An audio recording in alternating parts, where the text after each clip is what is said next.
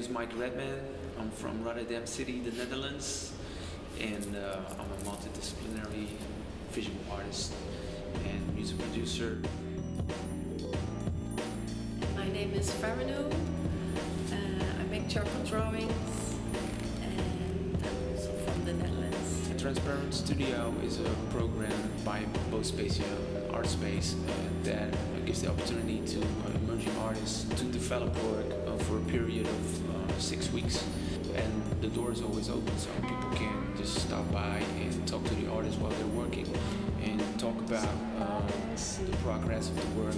It's very exciting to have an opening, but actually this time it wasn't really all about the opening. It was all about the process of developing the work.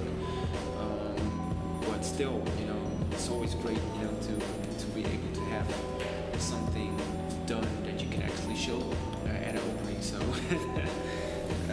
yeah, it was exciting just to make sure that everything is done on time, and also what kind of people would show up, and so we're really happy that you guys showed up. And to see what reactions people have, and so far it's been amazing. It was also a surprise for us how the works communicate together, because that was also very exciting because we didn't know. Faranú was mainly working with charcoal, and I wanted to limit myself with the technical boundaries of video and photography. So yeah, we just had to think of how to develop work that combines all of these elements.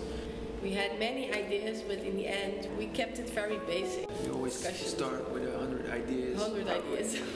4 good ideas, remain, and try to work them out. And some things work, some things don't work. Yeah. So, making art in New York City.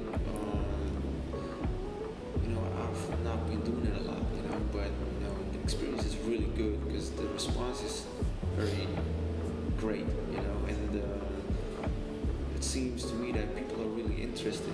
It was very excited when I did my first group exhibition, and Mike helped me with framing the drawings, and it was really excited because I didn't know what to expect in the gallery and how many people came, and it was snowing that day, so we had to walk with these framed drawings in the snow, and the snow was like to my knee, I think. Yeah, right? it was no regular snow, it was a storm. It was a storm, so I was afraid that my drawings would damage.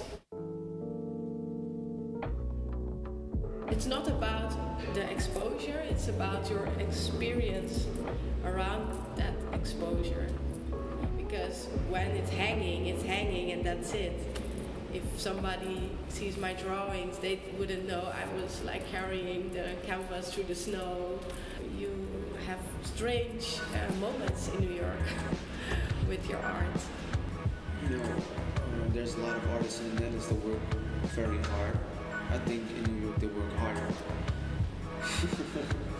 And because there's a lot of competition, and especially if you focus on art for 100%, you need to create some elbow room, right?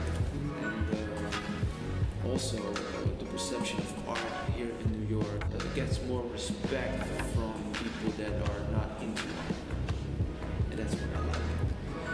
In the Netherlands, there's a lot of people that are not interested in art, and they not art. I like to say here that I'm an artist. That's the difference for me. And then back in Europe, I don't like to say I'm an artist because, I don't know, it's like a little bit negative. Oh, it's an artist, it's nothing special. Actually. What? Here, that's how I feel. If I'm an artist, they also want to be an artist and they really look up to you, and it's really a job. But back home, it's not a job. You know, I don't really like to think or speak in genres. I think everything's connected, and when you put a boundary, around that, I think you limit yourself so much. It all depends on the way you think of, making art. And to me, it all connects. It just depends on the interest you have in the things you wanna make and come up with.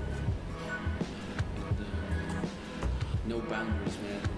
Never. Just go all the way, and when somebody says, "Yeah, you can't do that," because normally people don't do that. Just do it. Yeah, go against the grain. That's what I like. As long as I think it fits, it's okay. And it's a bonus if you like it too. And it's even better if it inspires you.